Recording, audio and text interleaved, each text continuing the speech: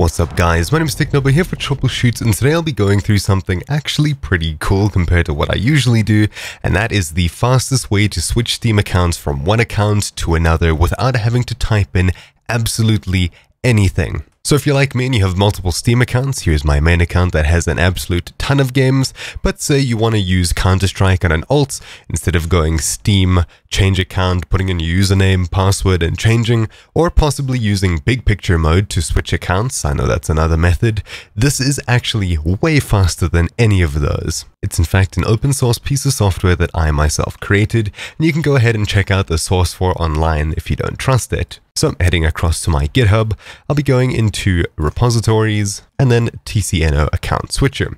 And this is the project that I'm talking about. Basically, it's written in C++. You can go ahead and check the source code yourself if you're interested in how it works. But that's besides the point. It is a super fast Steam account switcher that works only by changing one text file inside of Steam's folder and changing 2 registry keys. It's super simple and super quick. So without further ado, I'm going to demonstrate exactly how this works. If you'd like to download it for yourself, head across to the link down in the description below, which is the link to my GitHub repository for this. Head across to releases at the very top, and then go ahead and look for the one with the latest release tag, currently 1.2.1, and download either the 32-bit or 64-bit version. I'll be downloading the 64-bit version for this. I'm going to go ahead and make a folder on my desktop, and I'll just call it switch for now. I'll go ahead and say keep when it says it's not downloaded very often, and I'll be dragging and dropping it out into this folder. So currently it doesn't have an icon or a GUI, but it is super simple to use. So let's go ahead and run it. You'll be asked for admin, and once you hit yes,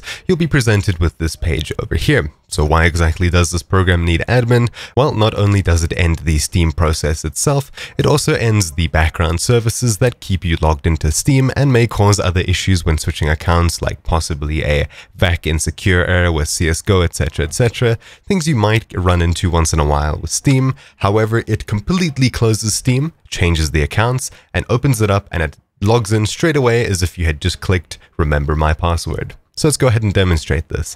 I'm currently on my main accounts. I'll be tabbing into my account switcher, and I'll be using the up and down arrow keys to go ahead and pick an account. So I'll pick this one over here. I'll simply hit enter, Steam closes, and it instantaneously opens. That window closes, and it says connecting to my Steam account, and 3, 2, 1, we are now logged into Steam on this secondary account of mine. Super simple and really quick. So let's say we want to switch back. Well, all we need to do is go back into the folder and run the account switcher, hit yes when prompted. We'll be using the arrow keys to go back to my main account, and because it's already selected, I can just go ahead and hit enter. Steam closes instantaneously, opens up, and it's already connecting to that account. So how exactly does this work? I'll go into a bit more depth in a later part to this. However, I'll be running through the very basics right now. So these accounts I've already logged into, and I've made sure to click remember my password. How exactly do you add a new account? Well, going back to the switch folder that I created and running the account switcher, giving it admin again, let's go ahead and go down to sign in with a new account. As you can see, some of these have -save next to them, and those are the ones that I've logged into and clicked remember my password for. So we'll hit enter on sign in with a new account. You can see that Steam closes and then opens up to this page over here asking me for an account name and a password.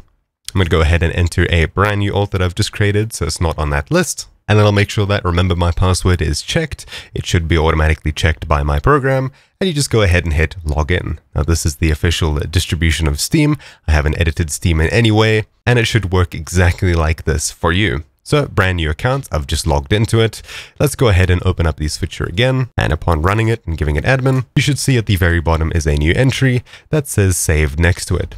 So it mentions the account name, followed by the username you've given it from your Steam friends list, and then your Steam ID, followed by -saved if it's saved. And that's about it. You can close Steam as usual, you can open Steam as usual, and you can log in using this. However, it's a ton quicker to open up the switcher, scroll to your account, hit enter, Steam closes, and opens up instantaneously into that account. Even if you hit change account or log out first. It's super simple and super quick. So on with the details of how exactly this works. Well, there's a single file that this edits and one registry key. So we'll go ahead and check out what they are now. Opening up my task manager, I'll go to Steam, right click, open file location, And then inside of here is where the files are. So scrolling up to the top, going into config, you'll see a bunch of files, but you'll see loginusers.vdf. These two I've created just for backups while creating the software, so I can go ahead and delete them. Anyways, loginusers.vdf, if we open this with a text editor, making it nice and small because I don't want to blank out too much, but you can see account name followed by the username for the account, personal name, which is the name you gave yourself on your Steam friends list, whether you're remembering the password, and whether it's the most recent.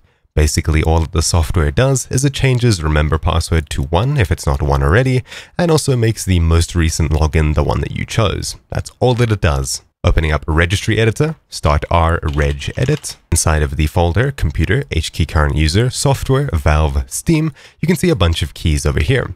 Auto login user is the username of the account it'll automatically try and log into if the password is remembered. How does it know that?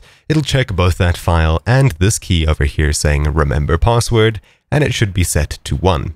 That's all that this program does, and it's incredibly fast. It ends Steam immediately as you hit enter, changes some of the details inside of that one file and those 2 registry keys, and opens up Steam immediately afterwards.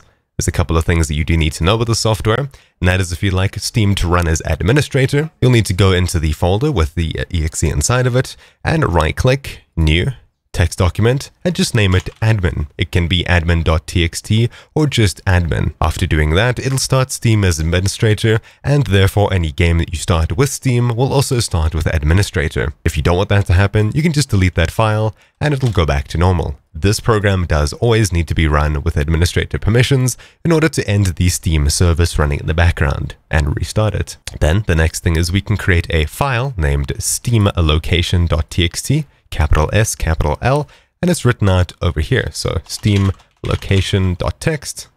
Opening it up, we can go ahead and enter a directory for Steam if it's not installed in C, program files, or program files 86, and Steam. That is, of course, if you put it onto an external hard disk, SSD, etc., you'd go ahead and enter something like C:*Steam. But this is, of course, only if you've installed Steam to a separate location.